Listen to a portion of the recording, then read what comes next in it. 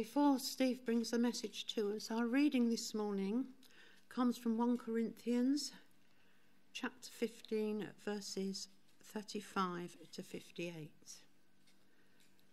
In the NIV, it's headed the resurrection body. But someone may ask, how are the dead raised? With what kind of body will they come? How foolish.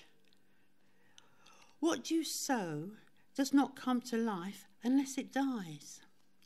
When you sow, you do not plant the body that will be, but just a seed, perhaps of wheat or something else. But God gives it body, as he has determined, and to each kind of seed he gives its own body. All flesh is not the same. Men have one kind of flesh, animals have another, birds another, and fish another. There are also heavenly bodies, and there are earthly bodies. But the splendour of the heavenly bodies is one kind, and the splendour of the earthly bodies is another. The sun has one kind of splendour, the moon another, and the stars another. And the stars differ from stars in splendour. So, will it be with the resurrection of the dead? The body that is sown is perishable. It is raised imperishable. It is sown in dishonour. It's raised in glory. It is sown in weakness. It is raised in power. It is sown a natural body. It is raised a spiritual body. If there is a natural body, there is also a spiritual body. So it is written, the first man, Adam, became a living being. The last Adam, a life-giving spirit. The spiritual did not come first, but the natural, and after that the spiritual. The first man was of the dust of the earth. The second, a man from heaven. As was the earthly man, so are those who are of the earth. And it is man from heaven, so also those who are of heaven. And just as we have borne the likeness of the earthly man, so shall we bear the likeness of the man from heaven. So I declare to you, brothers, that flesh and blood cannot inherit the kingdom of God, nor does the perishable inherit the imperishable. And listen, I tell you a mystery. We will not all sleep, but we will all be changed in a flash, in the twinkling of an eye, at the last trumpet. For the trumpet will sound, and the dead will be raised imperishable, and we will be changed. For the perishable must clothe itself with the imperishable, the mortal with immortality. When the perishable has been clothed with the imperishable, and the mortal with immortality, then the saying that is written will come true. Death has been swallowed up in victory. O death, where is your victory? Death, O death, is your sting. The sting of death is sin, and the power of sin is the law. But thanks be to God, he gives us the victory through our Lord Jesus Christ. Therefore, my brothers, stand firm.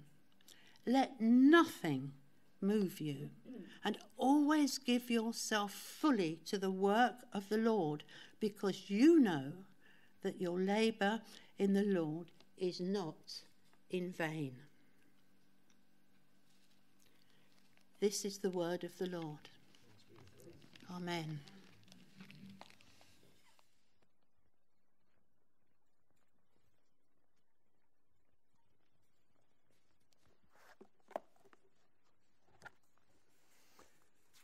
Let's pray. Father, we do thank you for your word. Sometimes when we read it, it does feel a little foreign to us. And we wonder if we can really understand, as is the case with this passage. Father, I pray today for us to have a better understanding of our destiny. Because if we do, Lord, then our life here will be so much more meaningful and purposeful. Bless you, Lord. Amen. I don't know what you thought about that passage. It's long to begin with. It's not one that we read very often in church life, I don't think. And I didn't really actually have it read because I'm going to preach on it. That might please some of you. At least not today. We may say that for another occasion. But I wanted you to see the thought process that goes through Paul's mind when he thinks about death and resurrection and the afterlife and all that. Actually, it's a bit more complicated, perhaps, than some evangelical Christians might have of it. But anyway, enough for that now. I want to explain to you, first of all, why I've decided to do this short series. I was reading a book recently, or rereading a book recently, called Evangelism in a Spiritual Age. And in this book, they had done some research, or for this book, they'd done some research into what questions people asked. It was several years ago, but I don't think it would have changed much in that period of time. And it didn't matter what these people, what background they came from. It didn't matter what spiritual or social beliefs these people had. They all were asking similar questions. And the questions were these. Destiny, what happens after we die? Purpose, why are we here? The universe, accident or design? Is there a God? What about the supernatural? And the final one, why is there so much suffering? Now, I'm sure you can identify with all of those things. Probably you've had people who weren't believers, or maybe they were, they were concerned about some aspect. Those questions come up time and time again. And it's so funny because I hadn't finished my message yesterday when we started the big day, the Uckfield Festival. I hadn't finished my message then. And I got a great illustration from that I could mention this morning, because I met a man there who spoke to me for nigh on 10 minutes. And in the process of that, I hardly said a word. We did leave on good terms, and we did exchange email addresses. But it was so interesting when I reflected, when I got back home again and I was finishing off for this, when I reflected on the things that we talked about, he talked about 5 of those 6 questions in the course of those few minutes together. And I thought, wow, that's just a confirmation to me that these are the things that go through people's minds so often. The only one we didn't really touch on was, why is there so much suffering? But every other question we touched on, or he had an opinion on, or he had a feeling about. And it just made me realise once again that that's what people out there are thinking about. And the sad thing is that they don't necessarily go to the Christian church to find the answers. And yet, as I hope to show over these next few weeks, it won't be every week, but over these next few weeks, we do have answers, friends. We do have answers for all of these questions. They may not be clear-cut entirely, but we do have answers. We shed lots of light. Well, I say we. God sheds lots of light through his word on these questions. So we start off with the grimmest one, may I say? I don't know. Depends, on the surface of it, you think about this. You think, well, not a subject necessarily I want to deal with. And several times I thought to myself as I prepared for this, was it a good idea? Looking at this series was a good idea, particularly starting with this one. Couldn't I have changed the order around a bit? I just followed the order that they came up in this book that I read. Incidentally, in this book, they don't give any answers to these questions. So, but, this was the first one. So on the surface of this isn't a particularly pleasant subject. But we're talking about something that is we're going to all face unless Jesus comes again. there is nothing more certain in life than death. The Bible itself says in Hebrews 9:27, people are destined to die once, and after that to face judgment. You can't be clearer than that, can you? I don't expect that gets preached on too often either these days, but it perhaps should be, because we need to know these things. In 1789, one of the America's founding fathers, Benjamin Franklin, wrote what was probably his last and greatest quote. He said, "Our new constitution is now established. Everything seems to promise that it will endure. But in this world, nothing is certain except death and taxes." He died 5 months later. He was actually very ill at the time. But if it's so certain, then it's sensible, it's important that we understand what it's all about. Yet for most of humanity, despite this inevitability, we stick our heads in the sand. You know, most people don't bother to write a will. Most people don't think about a funeral plan. Most people don't plan their funerals. And yet, it's going to happen. But why? Because it's too awful to think about for most folks. I think it's Woody Allen that sums it up really well in one of his quotes. He said, "I'm not afraid of death. I just don't want to be there when it happens." I mean, I guess a lot of people feel like that, won't they, in a sense? And he makes another equally funny yet insightful comment about death. He writes lots about death and things, but he has another one. He says about his own mortality, "I don't want to achieve immortality through my work. I want to achieve immortality through not dying. I don't want to live on in the hearts of my countrymen. I want to live on in my apartment." He sums up what so many people would feel about this whole subject, about death. This passage that we've just read, this passage that we read in Corinthians, gives some of Paul's perspective on what's going to happen to believers after death. He speaks of new bodies. He speaks of resurrected bodies that are completely imperishable. They're going to be nothing like, in many ways, nothing like the bodies that you and I have right now.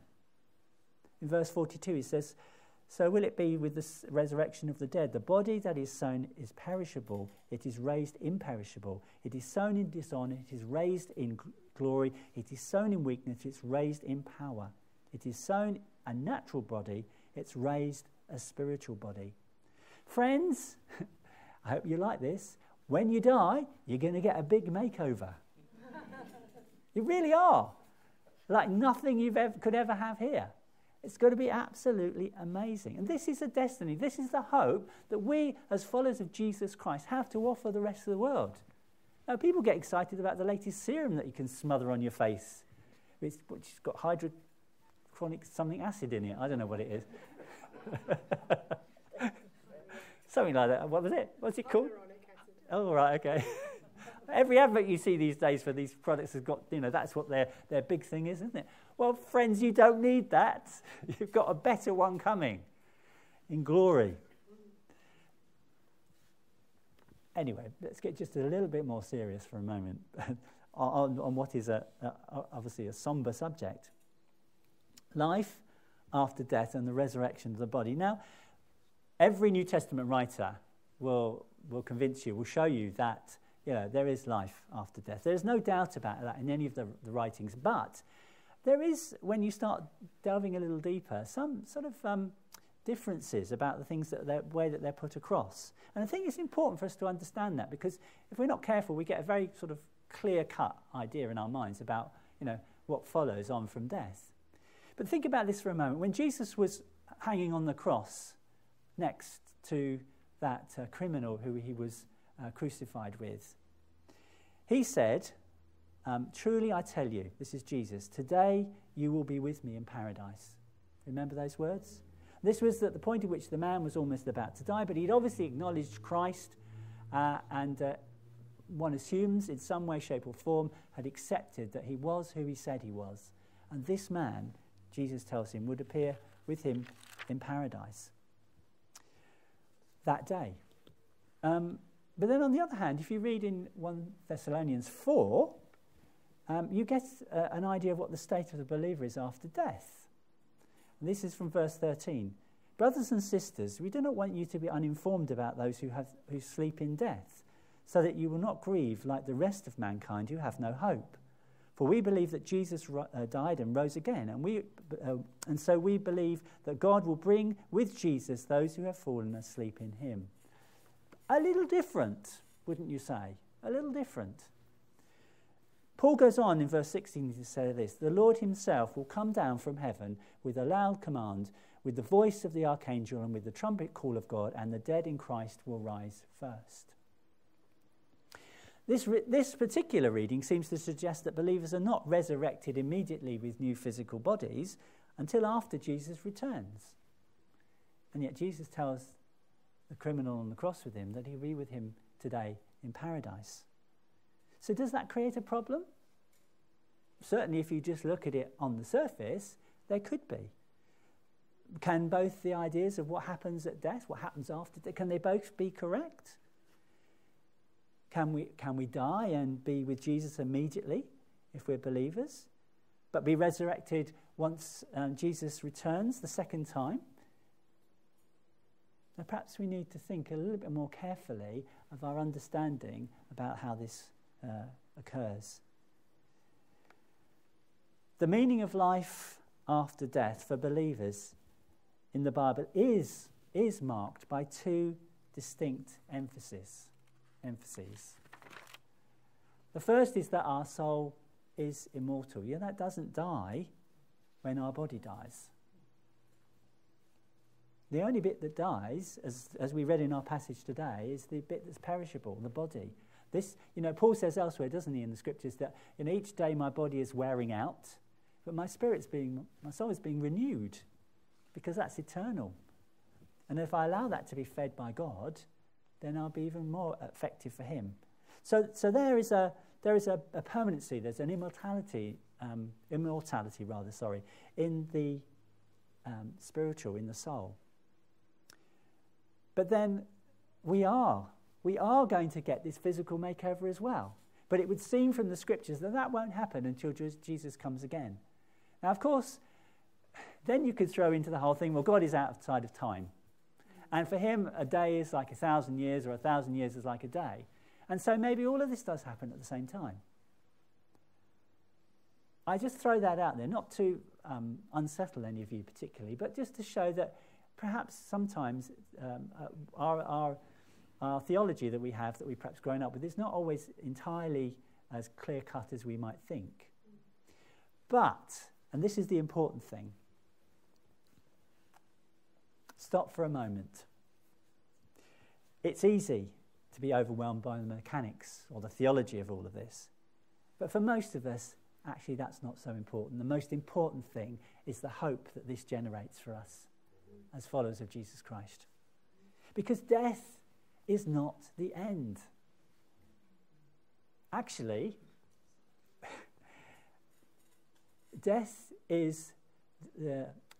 life is the preface to the rest of the story. This life, it's just that small, it could almost be the acknowledgements. I don't know what you want to describe it as, but it's such a small slice of the whole book. When we've been there 10,000 years, there'll still be plenty left to praise God, as the hymn writer puts it. It's that change not in relationship, it's that change of a venue. I don't know, call it what you like. But it will be so much better than what we have now. Jesus to Nicodemus, those famous words, God so loved the world that he gave his one and only Son, that whoever believes in him shall not perish. You won't perish, but you will have eternal life if you believe. I hope that gives you hope. I hope that enables you to have a real meaning for life. You know, some people go through this life without any real meaning. They don't know what it's about, why they're here, and why is there so much problem with anxiety and depression and all those sorts of things right now. Now, don't get me wrong, Christians get those things as well, and this isn't a panacea for all of that necessarily. But if we get ourselves to a place where we know our eternal destiny, then that will help with the way that we live here and now.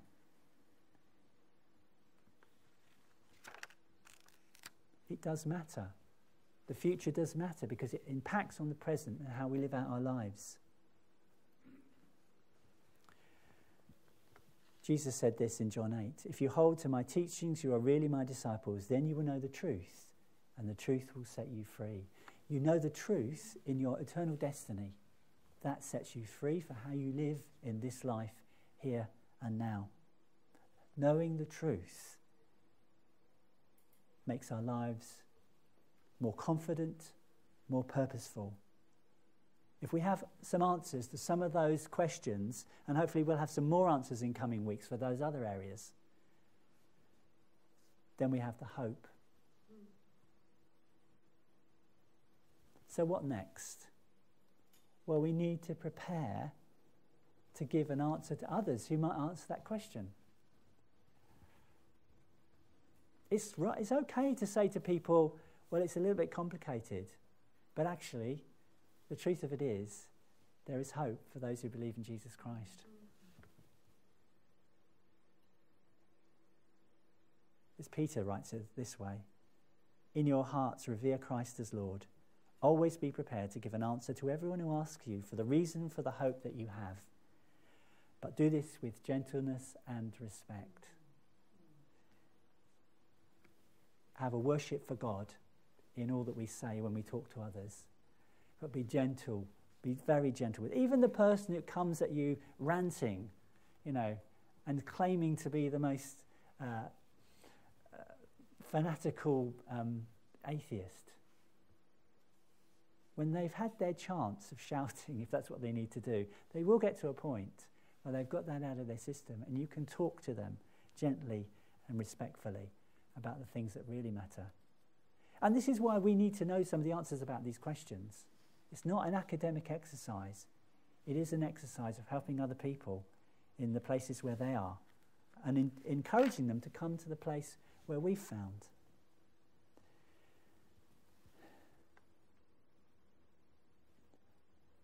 I hope, when I talked to that gentleman yesterday, I say talked, when I listened to that gentleman yesterday, I hope that the fact that I listened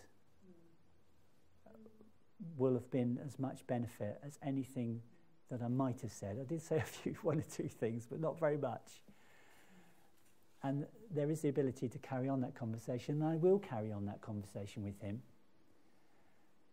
Because at the end, I felt like he'd got things off his chest that he wanted to get off his chest.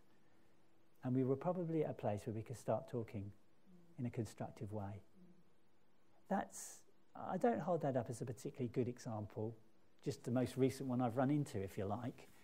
But for all of us, you don't have to have all those answers there and then, but just to listen to these people as they ask their questions and know that you do have some hope to offer them. Let's pray.